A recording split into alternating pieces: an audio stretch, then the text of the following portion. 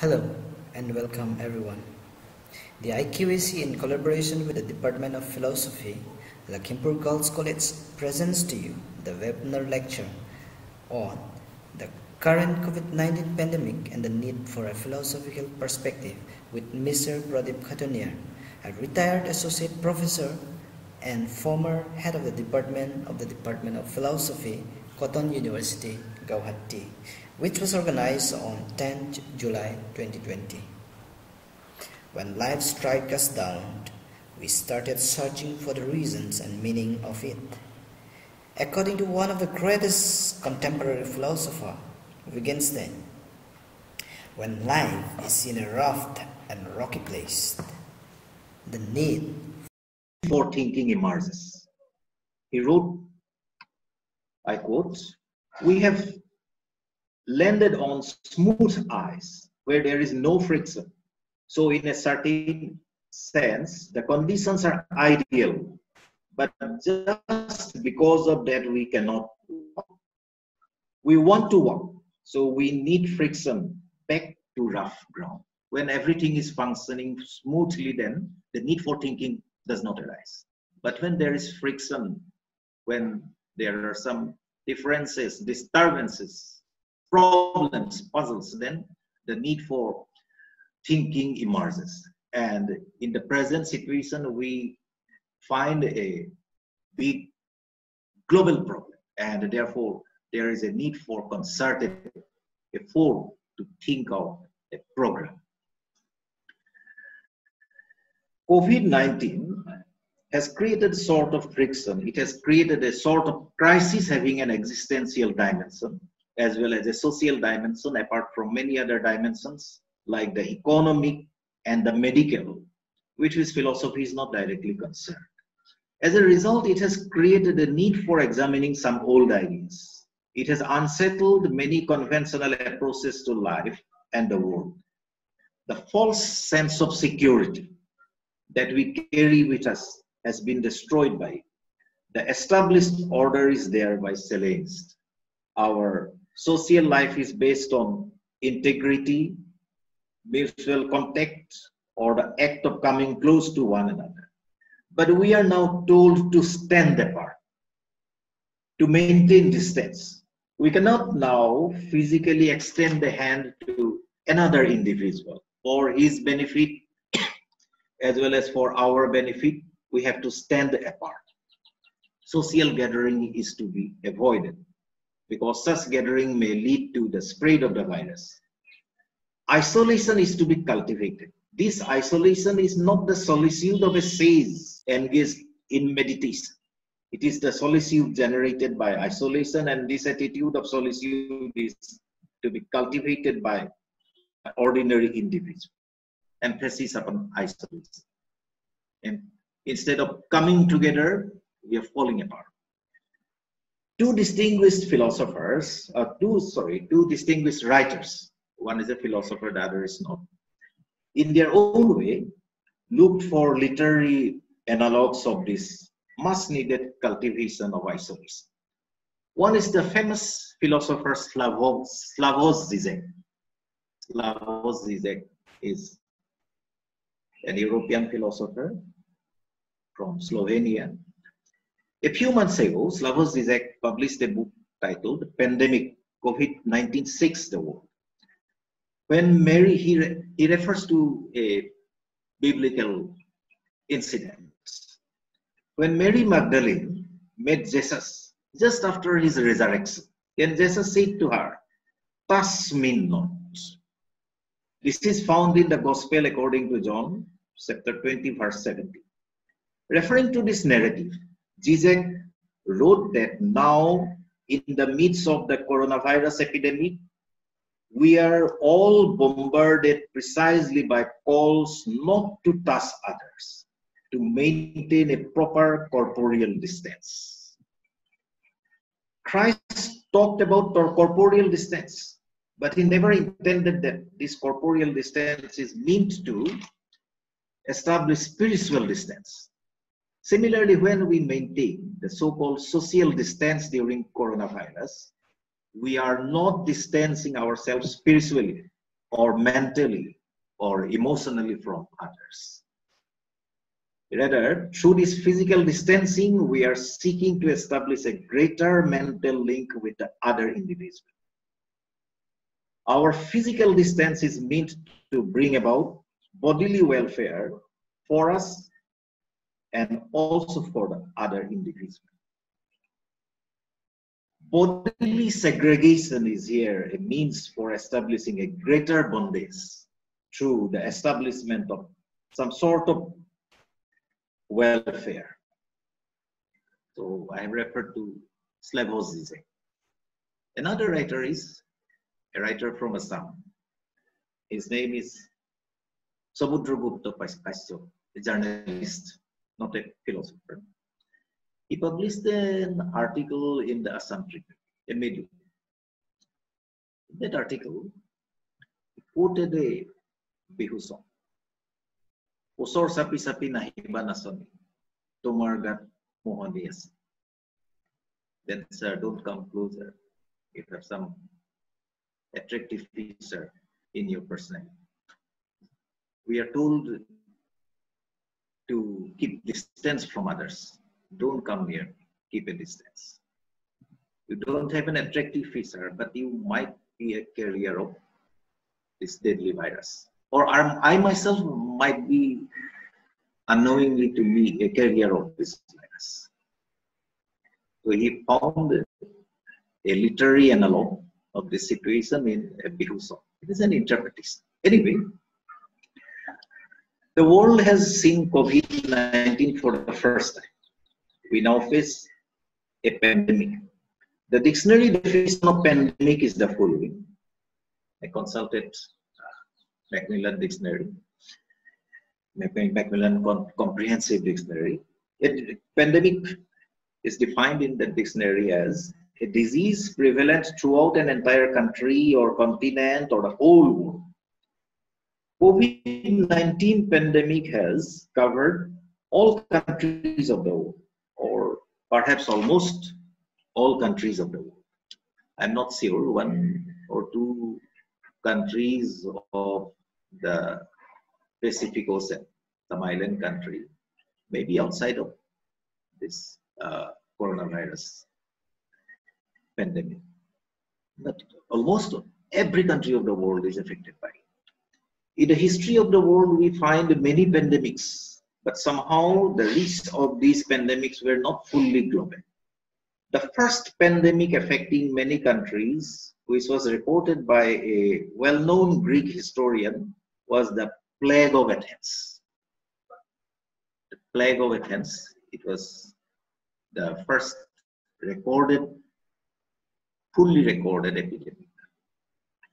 The historian was Thucydides. The book in which he gave his record of this pandemic was History of the Peloponnesian War. It is a classic Greek language. History of the Peloponnesian War. The year of the epidemic was 430 BC. Thucydides himself had suffered from this disease but had recovered. This pandemic affected many countries like Ethiopia, Egypt, Libya, Greece, and a great part of Turkey, etc. The political leader of Athens at the time was Pericles, and Pericles died of this plague. This plague devastated Athens. Almost 75,000 to 100,000 people were killed. Athens was ruined. Ultimately, Athens was militarily defeated by the great military power of the time, Sparta, in a war known as the Peloponnesian War. Thucydides wrote, I quote, "Words indeed fail one when one tries to give a general picture of this disease. And as for the sufferings of individuals, they seemed almost beyond the capacity of human nature to endure. Here, in particular, is a point which showed it's something quite different from ordinary. Though There were many dead bodies lying about unburied. The birds and animals that ate human flesh either did not come near them, or if they did taste the flesh, died of it afterwards. This quotation is from History of the Peloponnesian War. I consulted the Penguin. Thukydides also pointed out the effects of this pandemic upon the Athenian society in general. He pointed out that this pandemic brought in the beginnings of a state of unprecedented lawlessness. Because of this pandemic, a great period of lawlessness entered into it. Compared to this ancient pandemic, during the present pandemic, we are in a better position. There is a clear scientific understanding of the cause of the present pandemic. There is a much better medical treatment, a better maintenance of social order, including the rule of law, political, social, and medical management of the disease, and the situation emerging out of the disease definitely is much better nowadays. A vaccine is at sight, but of course the coming of the vaccine is not going to be as big as we hope it would be. So this is the difference between the famous pandemic affecting Athens in 430 BC and the present pandemic is affecting almost everyone of our globe. The COVID-19 pandemic is unsettling in many ways. The withdrawal of individuals from contact with one another, the general cessation of all activities have made us question the nature of our link with our physical environment once again. Towards the second half of the 20th century, people had strongly realized that the human program of exercising control over nature is ultimately unjustified and untenable. I'm referring to Francis Bacon. The Baconian view that knowledge is power had generated an exploitative attitude to nature. There was a realization that this attitude has many defects, and it is necessary to amend and revise this attitude. A more cordial relationship with nature is required. The need for relationship was felt during the last few decades. Many writers have started seeing the present pandemic as a manifestation of nature's revenge or nature's backlash. There was a need for a pause. The diverse human activities often verged on one basic point: exploitation of nature. A pause was required. Lockdowns have been seen by many thinkers as some form of pause. Such a pause may save us from catching the virus and also save nature. This is one aspect of the impact of the coronavirus pandemic. We required a pause, many thinkers, and lockdown has given this pause. This pause is being hailed by many people, and it is felt that this pause is having a beneficial effect upon the human relationship with nature. Radhakrishnan had once remarked that the modern man suffers from a basic malady.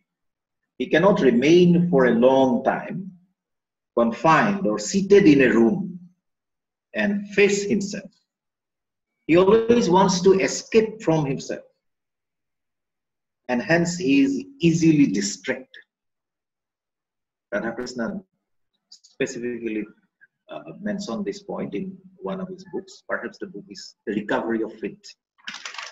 The Spanish philosopher Ortega y Gasset pointed out that man has the ability to direct his attention on himself. He has the ability to withdraw himself from the external distractions and focus on the self. But though man has this ability, yet under the ordinary circumstances, he is averse to coming back to himself.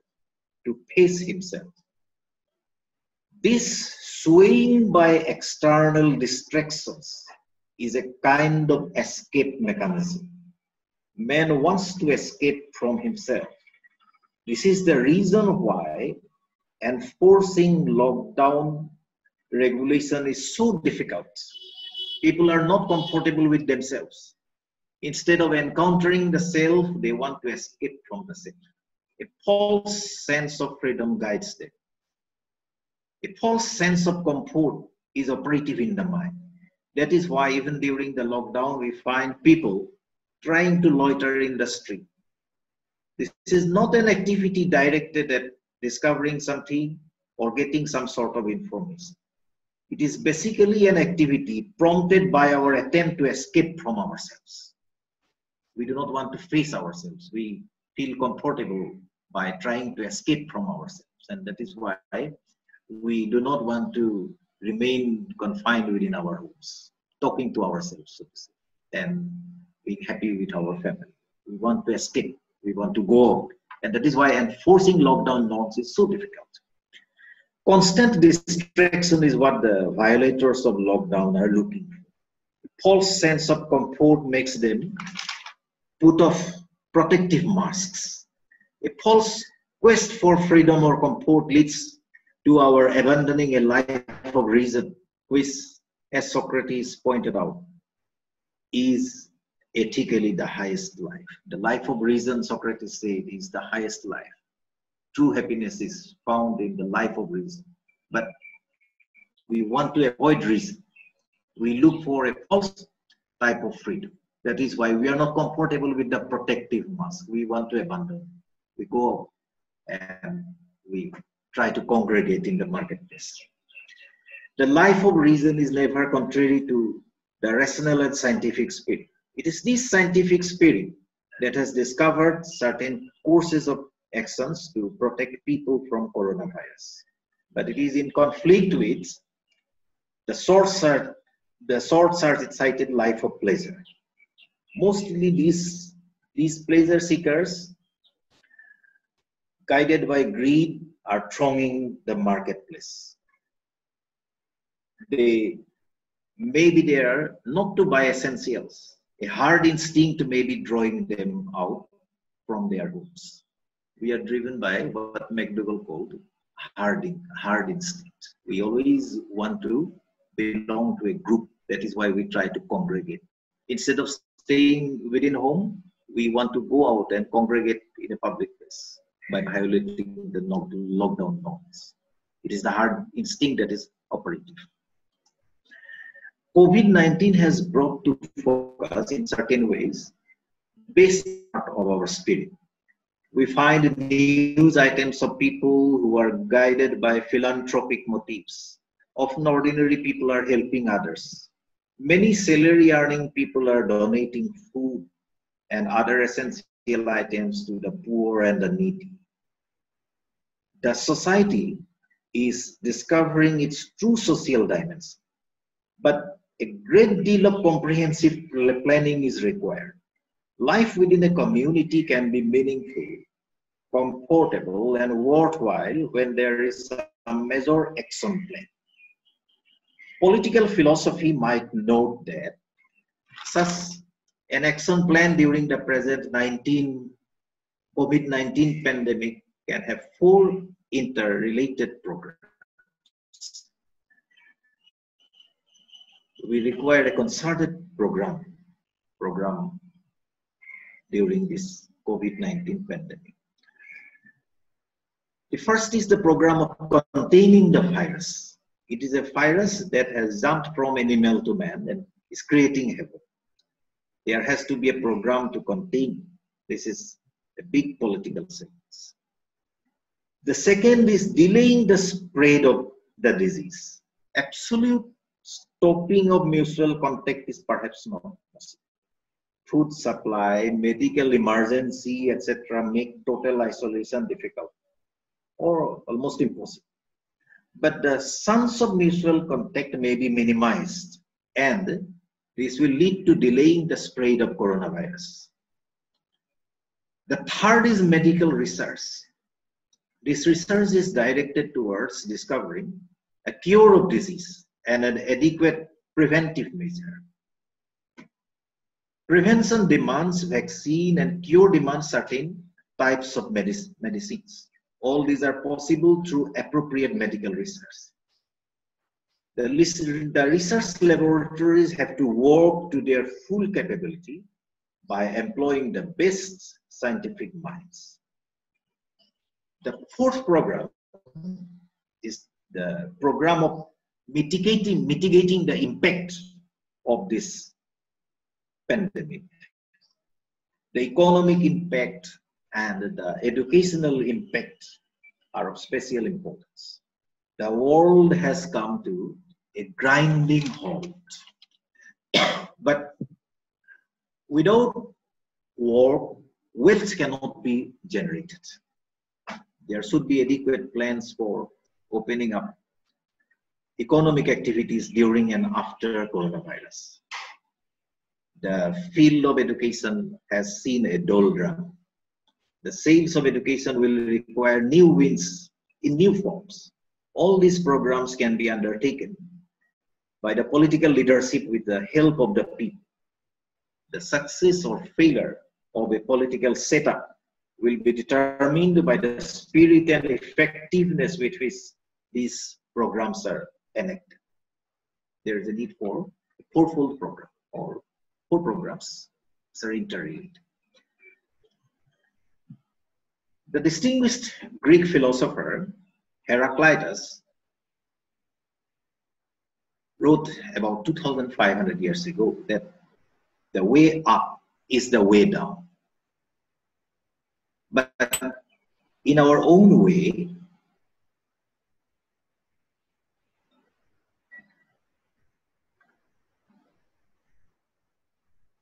from the way down, we have to seek a way up. Our social life has become extremely contracted during the present pandemic. Educational institutions are almost closed. Economic activities have come to a halt. We are living without our regular printed newspapers, printed magazines, and new books. Travel, which is not just a matter of specific need, but also of education, is nowhere to be seen. Everywhere there is a way down. But in this way down, there is a program, or there are programs for rebuilding our social and intellectual life. There is no seminar, but there are webinars. There is no travel, but there is contact through social media. There are no printed newspapers, but we have now e-papers.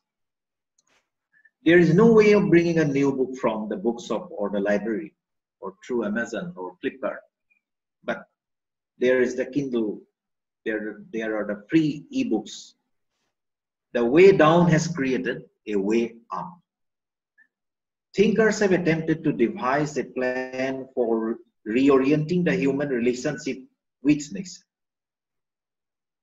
The hints for a way up are there. A whole program guided by sanguine ideas seem to be on the verge of emergence.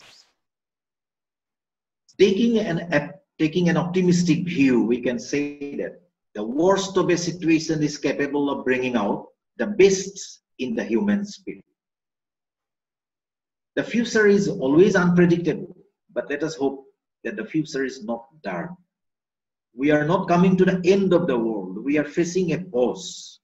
Let us hope this pause will give us an opportunity to re-examine the nature of the human predicament. It is an opportunity for self-renewal. Let our sanitization accept to our mind also. Let us do away with the negativistic ideas and hope for a new future. Mankind faced many pandemics, but the spirit of man triumphs over all of them. History is full of evidences and instances. So with this, I end my talk. Thank you. Thank you so much, sir, for very brief, concise, and then fully packed with philosophical thoughts, research. It's really amazing to hear from you after such a long time, sir. So, participants, if you have questions, you can type in the chat box, and sir will try to answer the answer to your question. Thank you, sir. Oh, I'm Bhupen Chutia. I talked to you yesterday. yes, I remember. It is a really interesting talk on your part today. Although we have been living through this harrowing time for the last quite few months, we have started living a kind of different life, a quite unfamiliar life for many of us. We have got a new normalcy. We have being forced to live a new normal life inside the homes, keeping distance. There was a time when we used to talk about social closeness, coming closer to people. Now we are advocating distancing as a means of survival. It is very interesting. Of course, we have been doing it, but we have not been able to think over it. Okay, what kind of life we have been living now for these so many years, for so many months. We have been talking about the change of transformation of our total vocabulary. All right, we have been using a new vocabulary. We have been transformed into different narratives. We have got today. Many people are claiming that our political narrative today is transforming itself into an emergency narrative or a police narrative. A police society, a society totally under police control, police role. What do you have to say about this? Don't you think we are all over the world today, because we are living under an emergency situation, which can have political emergency or power emergency political power. It can have some adverse situation or adverse kind of life for us. Many people are claiming that in most countries, the governments are turning the countries into a kind of emergency kind of situation, curtailing the very basic rights of the people. Do you agree with such kind of accusations? You definitely have a very important point. Actually, politics is basically about power, and politicians generally try to concentrate power in their hands. If there is a situation which would facilitate them to draw power to them, then surely they will exploit that situation. That is their general tendency. But in the present situation, there are certain compulsions associated with the need for survival, and compulsions which are limited by an entire program which has its root in medical necessity. So to some extent, politicians will definitely try to reap some sort of harvest in the troubled waters. But I think in the present situation, we don't have a clear way out. We don't have a clear way out.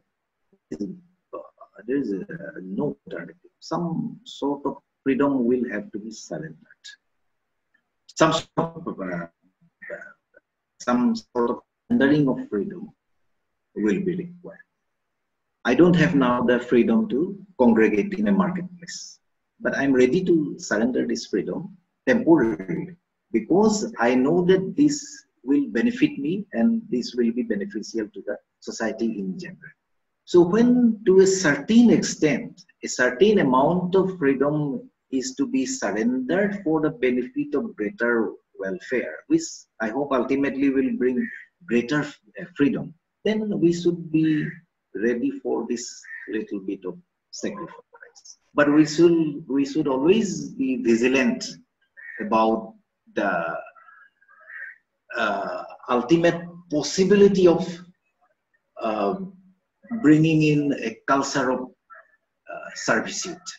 It must not bring a culture of servitude, and we should be vigilant about it. We are surrendering a little amount of freedom, but this is not an absolute surrender. This surrender has certain conditions, and only within these conditions, which are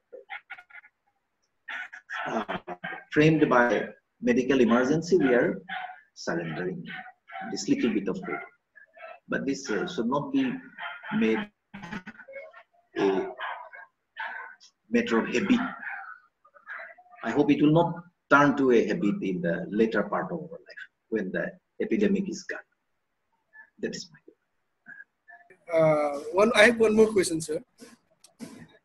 That's this pandemic has come as a challenge to our very existence. That is, man has been claiming that we have conquered nature, we have mastered nature, we have tamed nature. We are there was a tendency among us to think that we are the lord of our nature. Instead of thinking that we are the product of nature, we started thinking that we can conquer, we have conquered, we can master. But suddenly, today we realize that, well, we are not that powerful, that we are rather helpless in the face of a hostile or unforgiving nature. Don't you think this pandemic can lead to a rethinking on the way we have started philosophizing our presence on this globe, our existence on the globe, our role on this globe? I hope so. I hope so. Actually, the human relationship with nature is not a very healthy relationship. It passed through 3 stages.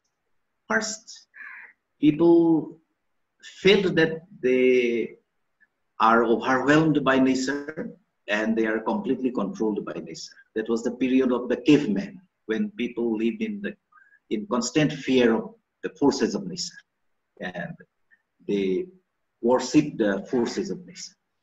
Then there came the Industrial Revolution. There came the period in which science and technology became dominant, and people started feeling that they have acquired mastery over nature. They have started exploiting nature. This is the period of mastery over nature. In this period, the exploitative attitude to nature was fostered. The third period saw gradual emergence, and in this third period, we feel that we should coexist with nature. We are not the lords and masters of nature, but we share this natural world with other living beings. So there should be a sort of coexistence between man and other living beings. So we should have a reverential attitude towards nature, instead of trying to exploit nature, or instead of trying to exercise mastery over nature. So this change of attitude to nature will be accelerated by our present thinking connected with this pandemic. We feel that this virus has jumped from animal to man because somehow we are having an exploitative attitude to the animals. So we should be careful with dealing with animals. We should be careful with dealing with other things belonging to nature. So this big lesson perhaps we will learn. And I hope this will be the plus point of this entire pandemic by way of instruction. Okay, sir, we have some question. This is a question from one of our participants, esteemed participant, who asks, can Bharatiya's philosophy offer any hope in this situation? Indian philosophy can offer hope in this situation in two ways, as I see. Number one, the Indian emphasis, the Indian philosophical emphasis upon meditation, upon our withdrawal to ourselves, enables us to cope with such a stressful situation. Emphasis upon meditation, the practice of withdrawing ourselves to ourselves, which is found in the yoga system of Indian philosophy, may help us to deal with certain stresses and strains and anxiety that might emerge in such a situation, in which we are cutting ourselves from others and confining ourselves to our homes. So this is one way in Indian philosophy may help. Then in the second way, in Indian philosophy, there is a big concept called Vasudha Eva Kutumbakam. The whole world is your family, your relative. You have a profound, intimate relationship with the entire universe. So instead of taking an exploitative attitude to the others, to the other species belonging to nature, you are to cultivate the attitude of cooperation. You should extend an attitude of love, not an attitude of exploitation to others. This a big idea is contained in Indian philosophy, particularly in the concept of Vasudha Eva Kutumbakam. And this might help us to cope with the present situation and to reorient our thinking about our relationship with nature. So these are two ways in which Indian philosophy, I think, can help us in this present pandemic. That is my answer. Hope the person who have asked this question and all the rest of the participants have received their answer. And we still have some question. Let me proceed with another question. It say, sir, don't you think that along with the people getting diseased by this pandemic, the narratives on the pandemic too is diseased?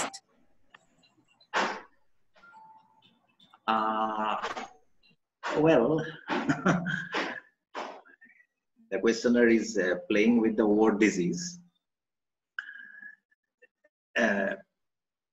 The narrative of the pandemic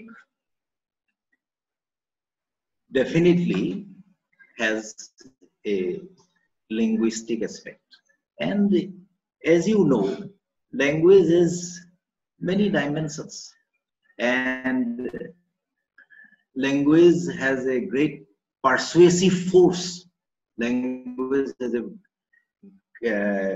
force by which it can give information, but apart from giving information, it can also persuade, it can also motivate, it can also mislead.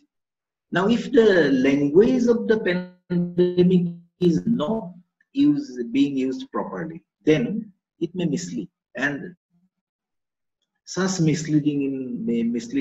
act of misleading is seen in certain cases. The language is not used properly, and that is why by a way of language, sometimes people are misled, and the narrative of the COVID pandemic should therefore be used with a great deal of care so that the public welfare is not thereby affected. Yes, that is the answer. We have another question. This question is, again, sir, beyond all the philosophical anecdotes you have delightfully referred to, can this pandemic be considered as infodemic under post-truth philosophical perspective? There is nothing like post-truth. Post-truth is an idea created by some imperialists, neo-imperialists for their welfare, for their benefit. We are not in a period of post-truth. Truth is there. There is nothing called post-truth. There are alternative standpoints, but there is nothing like post-truth. So, the truth about the pandemic, we hope, will be one truth, and this truth, we believe, can be discovered through the appropriate scientific method. There are alternative interpretations, but some interpretations might be correct, some might be incorrect. And there is a logical procedure for determining the correctness of an interpretation or the incorrectness of an interpretation.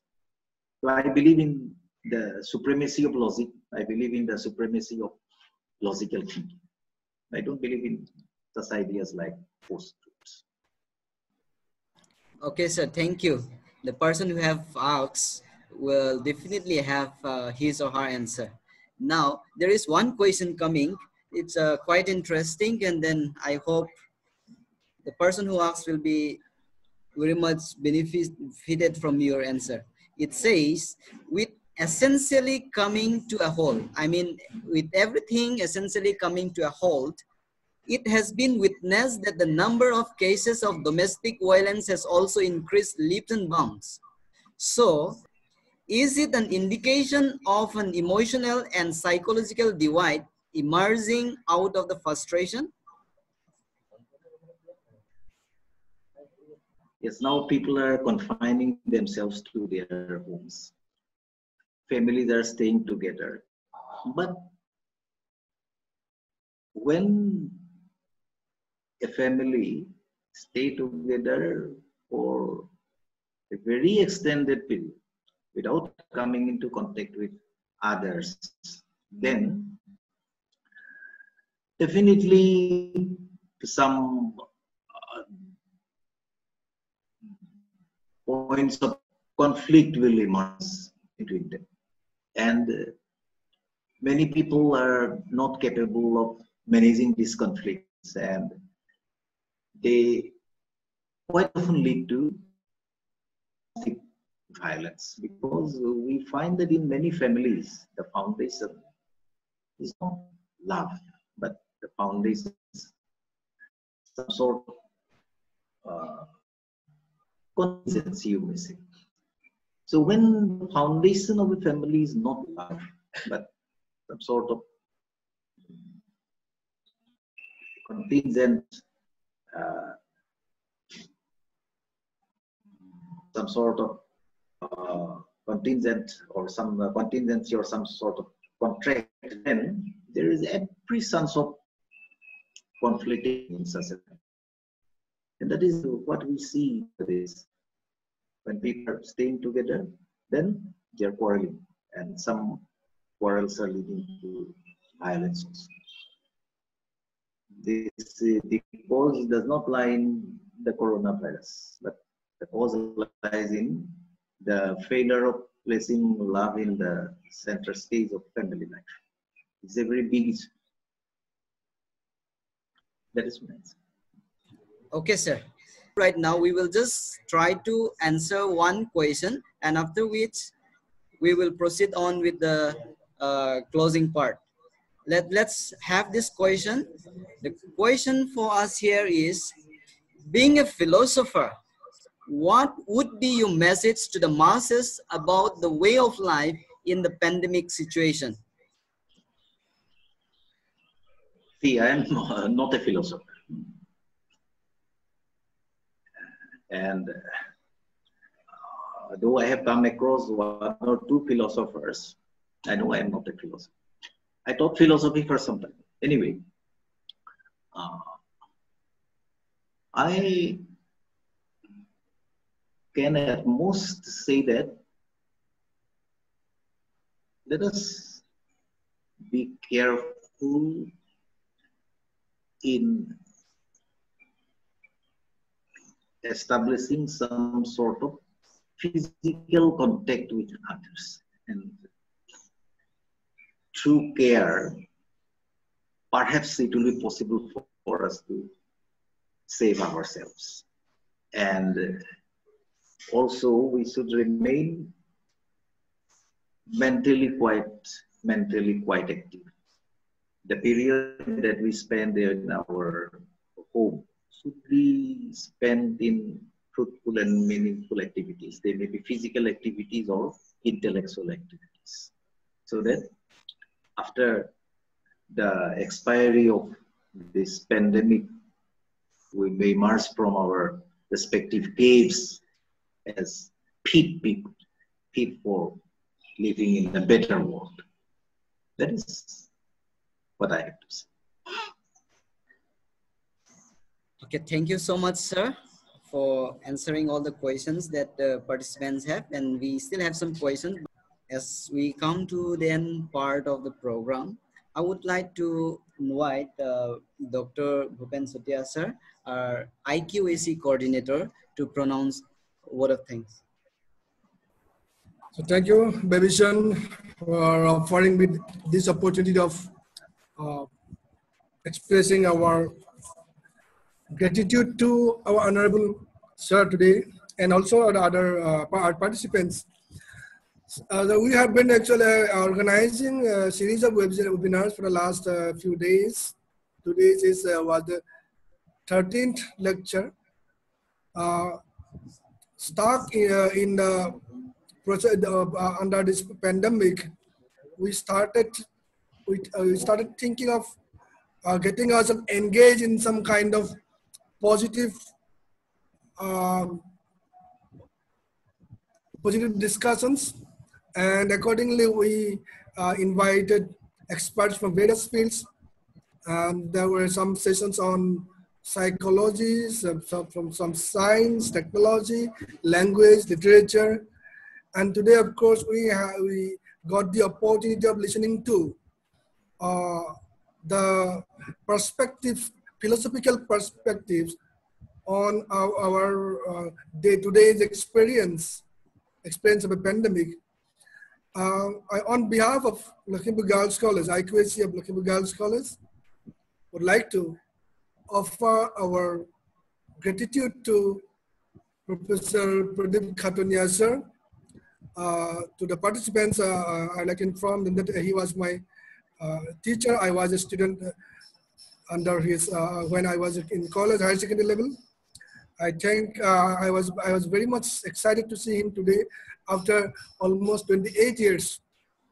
I would like to thank our young colleagues from the Department of Philosophy for organizing this webinar and giving me this opportunity of seeing our sir today. Thank you, sir, for your valuable time and valuable perspective. I'd also like to offer our thanks to the participants who have been really encouraging. Actually, their presence, their attendance, their participation has encouraged us during the last few days. And today I like their participation. And I also thank our principals of Lakhimpur Girls College for leading from the front in this particular webinar series. And gratitude to all other faculty members of this college. And I once again thank you all, especially our speaker today, Prodip Khataniar, sir. Thank you, and over to our organizers. Thank you so much, Bhupen, sir, for your kind word to our sir. Yes, I also would like to mention a few. Many people has joined this webinar's lecture, and then they mention why you want to attend. They say that Prodip sir is speaking, so we want to attend, which means that you have influenced quite a lot of people, and most of the participants out here were being touched by you once in your life. So we are so grateful to you, sir, and thank you for being coming with us. And I thank our principal, sir, for being with us from the beginning till now, and then from the time we have started organizing this program. I also thank the IQAC coordinator, and I should not forget my department faculty. I thank Tulumuni ma'am, I thank Anil Hazurika sir, I thank Megdav Sunwal sir, and even I thank some of the faculty who are being a part of this program, who were helping us, and also the technical team. And I should not forget all the participants. Now, to this very end, I would like to invite our principal sir to conclude the meeting. So thank you, sir, for your nice talk. I think participants will be benefited from this. And I also thank once again for giving your valuable time with us, and we'll be in touch with you. And with these few lines, I would like to declare this session end.